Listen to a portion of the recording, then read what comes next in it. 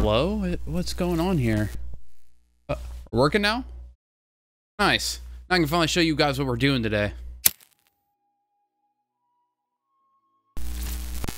Alright, what's up guys? My name is JacQ, and today I'm going to be showing you how to do a nice versatile glitch effect. Now you're going to be able to apply these to video files, text files, some images you want to have up on screen. It's pretty great. So let's not waste any more time talking about it. Let's hop into Premiere and I'll show you guys what we're getting into today. Alright, so now I've already got some Apex footage here in the timeline to work with. To begin, you're going to want to go ahead and hold down your Alt key, left click your video file, and drag it to make a copy on top of the original one. And we're basically going to be editing this top one for the most part.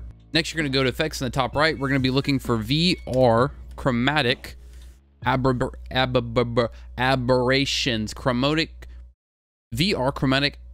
VR chromatic aberrations. Dude, I hate saying this. Okay, we're also going to be looking for one more thing, which is going to be called VR digital glitch.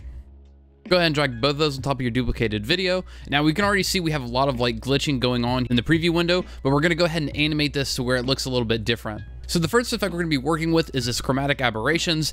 Basically, we're going to set it to where it's kind of flashing different colors while the glitch is going on. So to do this, you're going to be animating the aberration red, green, and blue. So go ahead and hit the stopwatch on all of these.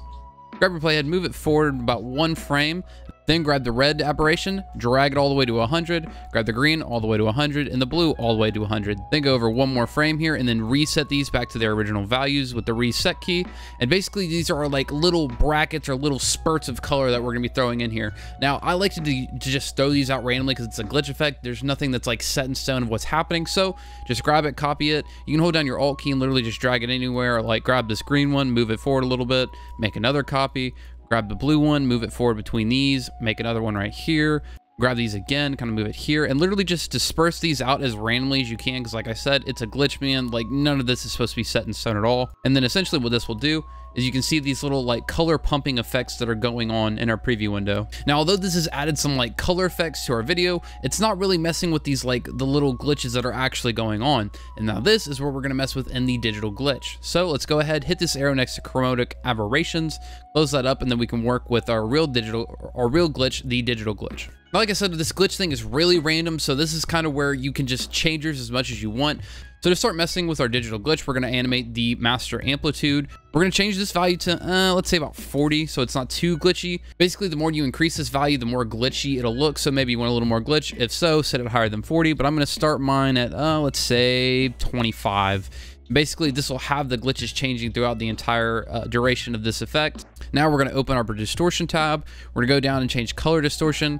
Let's say we're going to start at 50, move our keyframe or our playhead forward a little bit, and then change our keyframe to A7 looks fine. Then we're going to go to color evolution here. We're going to have it at, let's say 14. That sounds like a nice, good random value. Move forward a bit more. We're going to change this to 45. Next, we're going to go down to the scale X, Y, and Z. You don't have to animate these, but I like to just throw some random ones, and essentially it changes where the glitch is going on in the effect. We'll go ahead and throw these some random values because it'll look decent either way. Go ahead and set this one a little bit lower just to make it different.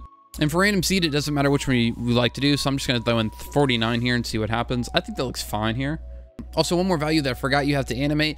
Come back up to distortion evolution here, right above color evolution. Currently, we can have it set at like, start it at 3.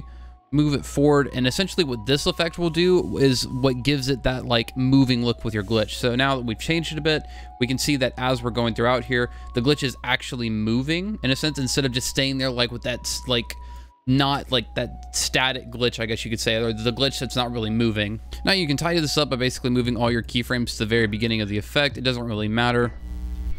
All right, and here you go. This is our glitch effect. You can also have it with text. You can have it with pictures. Like I said, it looks great either way, but hopefully you guys found this video helpful. If so, make sure to hit that like button, subscribe. Let me know down in the comments below if there's some other effect you want me to cover in a future video. And also, make sure to go check out my main channel where I put a lot of these effects into use. And until next time, peace. That's why you have one kill, shut up, idiot. My name's Tosukabuki. I watch anime.